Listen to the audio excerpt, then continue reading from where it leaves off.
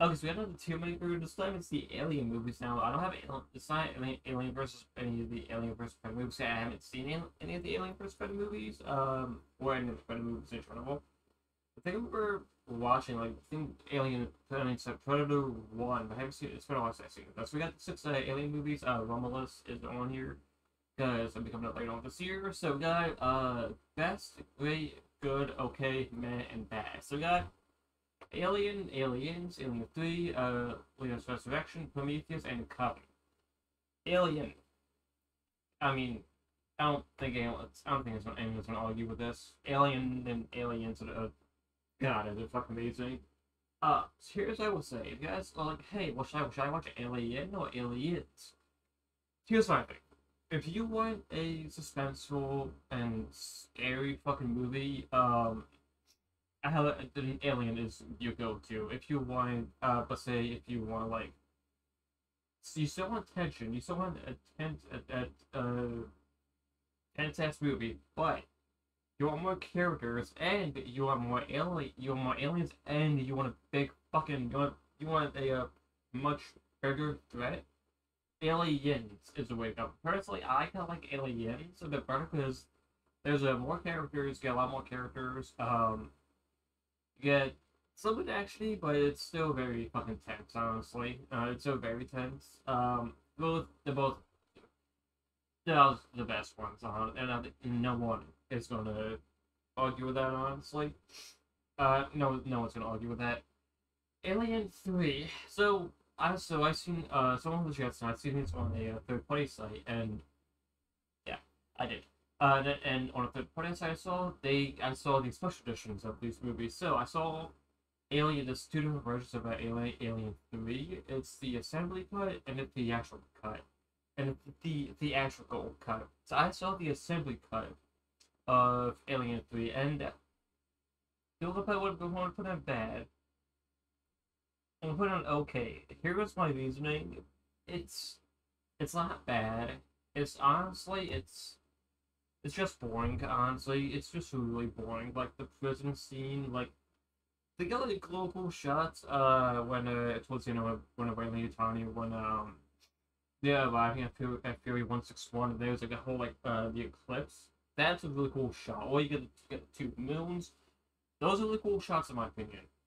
But the problem with Alien 3, it's just very boring.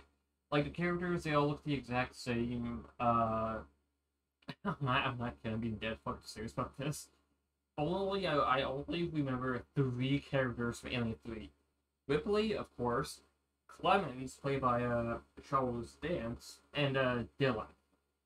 So I'm not being dead fucking serious. So those are the only three characters I remember from the movie. It's not bad. Oh, comparison to Alien and Aliens, obviously, yeah, it's pretty bad, but it's just boring. Get a prison, which you don't know which spot prison where the prison you're at because it's very like essentially it's very desaturated with the color. There's not much color there. So it's very desaturated with the color. The characters, they all look the same. They all like none of them stand out. None of them stand out whatsoever. Honestly, so it's not bad. It's okay. It's boring on like it's just boring on like Resurrection. People are probably gonna want me to put it in bad as well. It's along with Alien 3. It's just okay.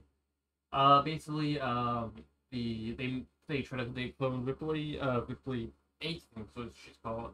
Takes place way in the future, and they clone Ripley. And yet, I will say it's Resurrection is a bit better than Alien 3, but not because. So Alien 3 they kind of like to try to take the form, like the I like the story, like kind of like how Alien it was, where it was focused on one alien, and the Resurrection it was multiple. And then Resurrection's okay, and along with the three, it's okay. It's not bad. Like I think the movie definitely does fall apart like towards the end. You can like goofy ass. You get some really goofy scenes. Like characters least memorable. I can like tell the difference between the characters. it the last part, like last like say 20 minutes, and it's really fucking stupid because you get like a clone basically. It's like a white xenomorph.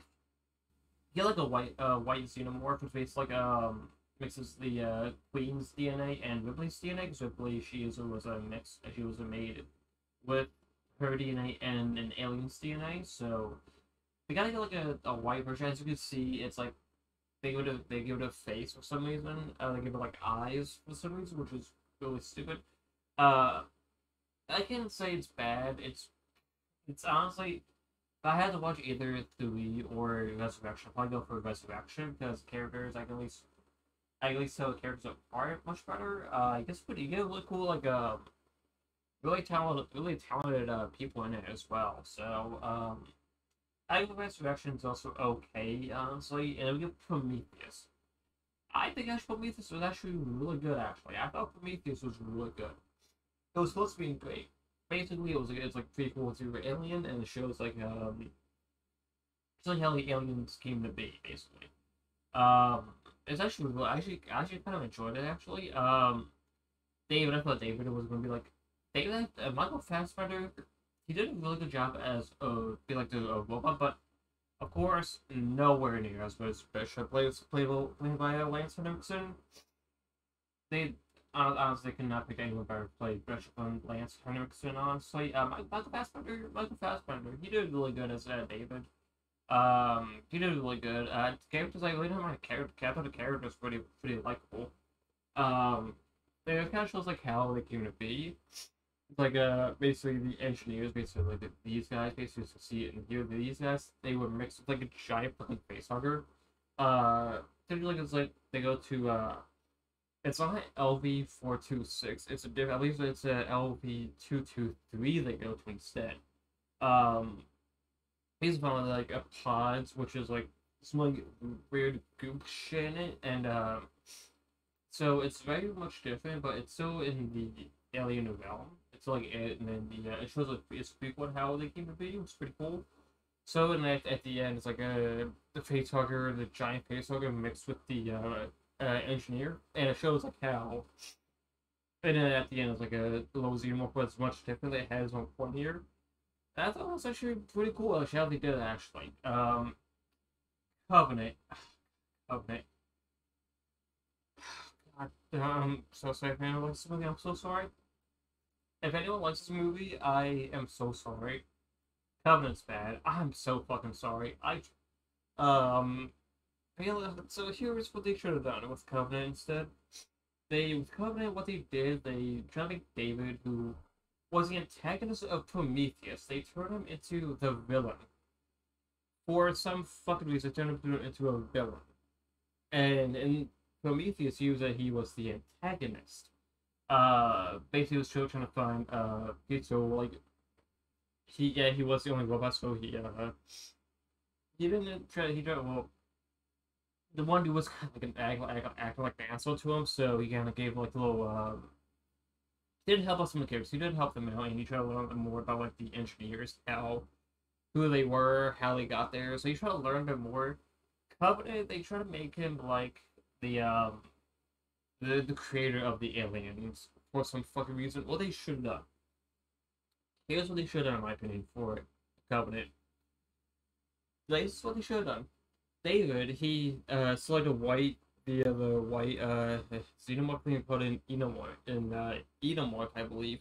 Like the white ones, like the pointy head. I thought that was gonna be like lean up to how the Queen was made. Actually it would have been pretty cool. Here's what I think they should have done. The white one gets transformed later on into the Queen. It gets much bigger.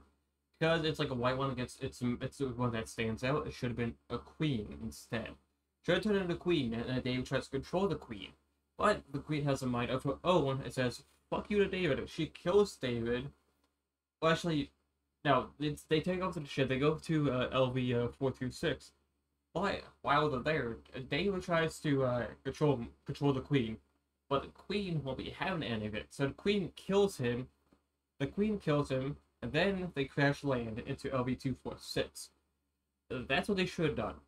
that would have made much more fucking sense. Because well, it shows like how the ship got to LV 246. It would have showed like the Queen was still the creator of the aliens, but they would try like create they could like mix like the white one with the some like DNA thing and like made the Queen himself, but the Queen like kills him while they're like on the way to the planet and the ship crash lands to LV 246. And then it would have made a lot more sense if they would have went that route, but for some fuck reason they try to make David the creator of the aliens for some fuck reason. I don't get why. So they try to make David the creator of the aliens, which absolutely make no fucking sense, honestly. It was bad. Like there's like a chase scene at the end. Like the characters, they do stupid shit. Characters, they really do stupid shit. Like, uh, well, there's like one scene where the face hugger it kind of like comes out the back, and instead it usually comes out the chest. It comes out that back of that. I thought I was actually really cool. That could have been the Queen. That could have been. It should have been a Queen. It's like because she's unique. She comes out the back instead of the chest. I think that would have been pretty cool. And then there's fucking doing that scene. There's this scene where the characters slip on a fucking blow. Like it's a comedy. So I'm like, oh you. I was watching it and like, oh you fucking kidding me there? But I was like, huh, maybe they'll bounce back. But no, it's having David the villain for some fucking reason. Becoming him the creator of the aliens. I really hope the Romulus, I think that's how you say it. Here we go. So alien Romulus. Here we go. Ridley, Ridley Sky. I don't think Ridley Sky. I do think he's pretty pleased. He's honestly made. The first Alien, obviously.